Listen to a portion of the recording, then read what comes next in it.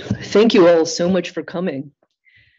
On behalf of the Hunger to Health Collaboratory, I'd like to warmly welcome everyone here today, both the 60-odd people who will be here with us in various comings and goings throughout the day, as well as the 120 of you who are participating virtually. I'm sorry that you can't be here with us in this beautiful Mass General Brigham conference space. Our conversation today will focus on challenges and innovative work happening around the social drivers of health. We will start by discussing the national landscape from the recent ending of the public health emergency and the challenging redetermination of Medicaid coverage that it sparked, to increasing food and nutrition insecurity, to the ongoing challenges around enrollment, new work requirements, and changes in eligibility affecting USDA's SNAP and WIC federal feeding programs, nutrition programs, all of which, of course, impact health equity. Can everyone hear me? Okay, I can't tell from up here. Great. Well, a sea of thumbs up. That's very cheering. After lunch, we'll focus on some examples of how select states are innovating to address these challenges. Pardon me. We will also be hearing about the new Food as Medicine initiative at Tufts University and be introduced to the very exciting Health Equity Compact.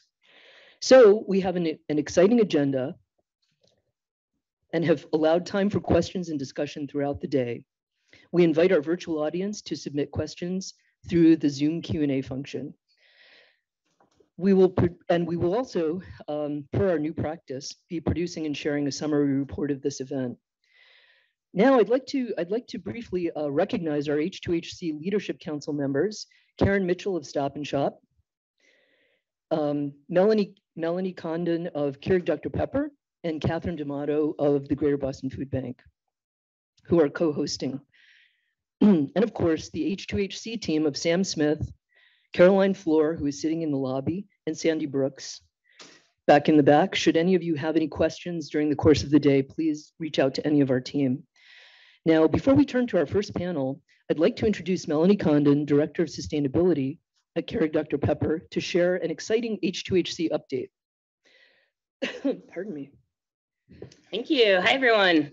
Welcome. So nice to see everyone. What a beautiful space, too. I want to just let you guys know about some exciting work that H2HC has announced at the end of May. We have open call nationally for 2 prizes, $100,000 worth. And we're looking for innovative work in the food nutrition space that's going to be advancing health equity. So these prizes are open. We're taking applications as we speak. We'll be closing the deadline for applications at the end of July 28th.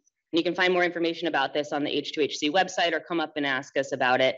But think about those in your network or those that you work with or organizations that you're familiar with that might be interested in applying, because we're really looking to get some innovative outside the box thinking in this, and we want to reward those that are taking really interesting innovative steps. So exciting work, and we'll have more to share after we review all the applications and then we announce the winners as well towards the end of the year. So thank you, enjoy today, and I'll be around if you want to chat with me about any of the work that H2HC is doing, and I'll toss it back to Nicolene. Oh, thank you, Melanie. Okay, thanks so much.